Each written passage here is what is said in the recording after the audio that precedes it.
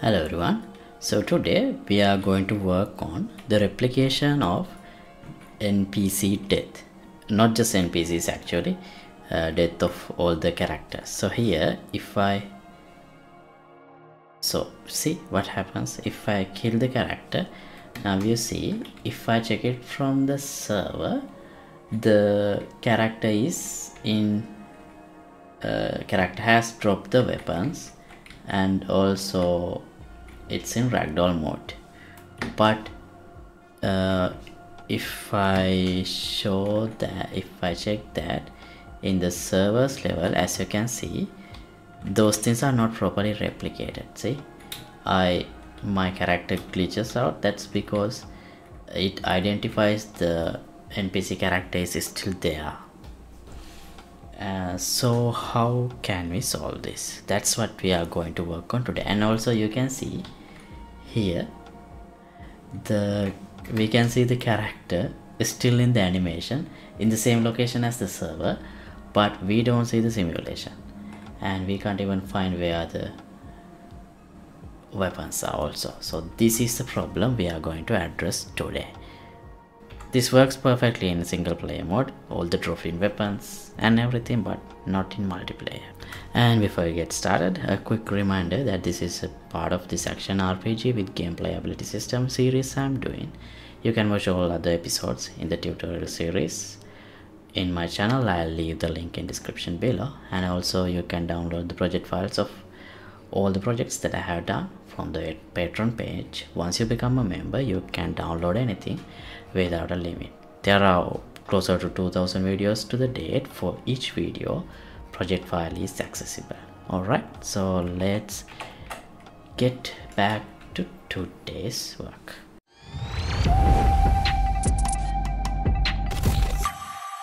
So yesterday we implemented this 𝐂𝐸 death gameplay ability, and what we did is we got the character and we disable movement and enable ragdoll mode by simulating physics on the mesh, and disable collisions for the capsule and destroy AI controller. Just like this, cut the controller and then set lifespan and unpossess it from the character, and then dropped the weapons. So that's what we have done, but this is done inside this gameplay ability. So in order to properly replicate this, I'm gonna have to move some of the stuff back to the character, actually this part back to the character, so that there we can properly replicate it and keep only this tag part, effect part, gameplay effect part inside the ability. Okay, so first let me open my character blueprint, and here under class settings I have BPI character. So here let me add a new function, kill character, and I think it would be better if I have a category character for these functions. Okay, now here you can see under interfaces, under character, kill character function. Let me double click, so this will be available to us. So since there will be some more code here, let me first collapse this, kill character, so we can keep the code clean. Kill character, add a comment. Okay, now inside this I just want to have the same thing that I have done here, but we don't really need to do this part. So let me just cut this from here and delete this part and go back and paste. So you know what I already have done, disable movements, So we can directly give character movement and then disable inputs. I have given the character, so self.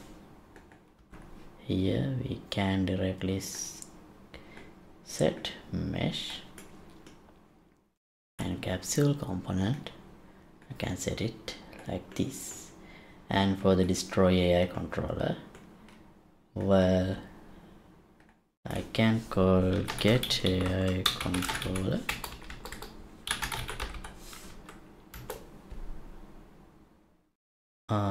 wait, no, self. Can give a reference to self here, get AI controller, and do the same thing and go back. So here get weapons.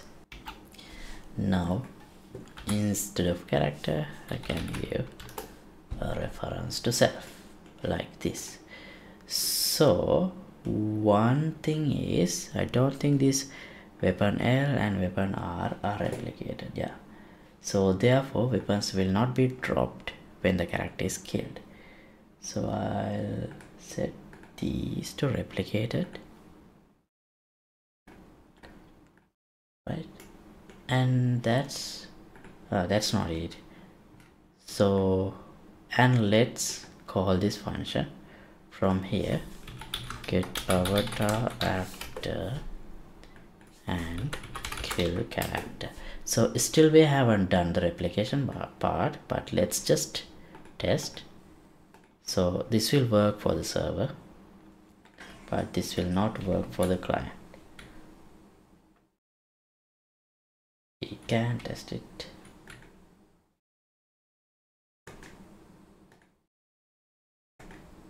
Okay, it's working for the client, but for the server it should not work. See, it's in the animation and it glitches. If I equip sword. Okay, so now to the replication part. Here let's add a new variable.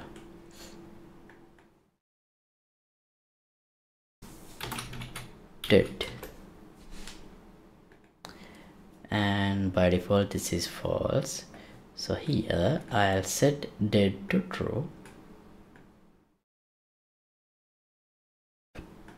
and the character is killed. And I'll set replication to rep notify, double click, and here if it's our branch, if dead is true, then what we need to do is the same thing that I have done when the character is killed.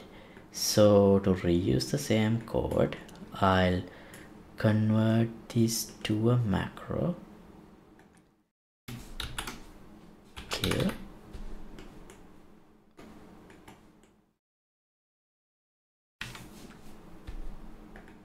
can I rename it?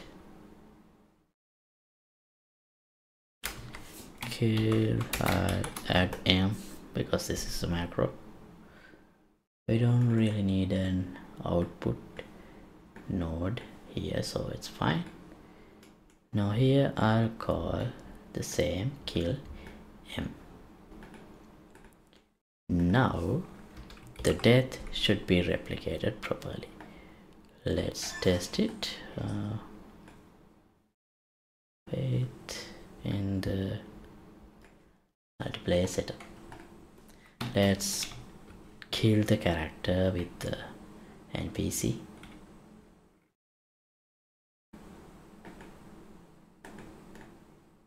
See, it went to the ragdoll mode, and ragdoll mode is visible from the client.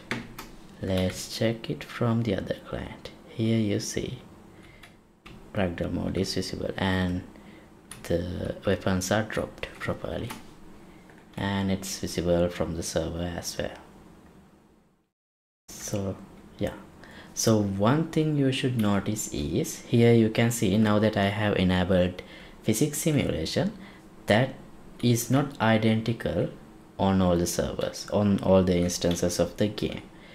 So if you don't need that, I wouldn't recommend you to go with physics simulations. It would be better if you just use a dead animation and you just make the weapons drop on the floor and maybe not allow reacting to the characters. Would be better. But in my case, once the character is dead and once the weapons are dropped, it doesn't really matter for me whether the weapons are in the exact same position for all the players in the game, as I haven't implemented any pickup mechanism or anything. But if I have to do that in future, I might disable the physics simulations. So that is something you should notice. And with that, we can stop this episode right here. And thanks for watching. Don't forget to like and subscribe. As always, I will put the updated project files in the Patreon page, and link would be in the description below. And see you in another episode. Goodbye.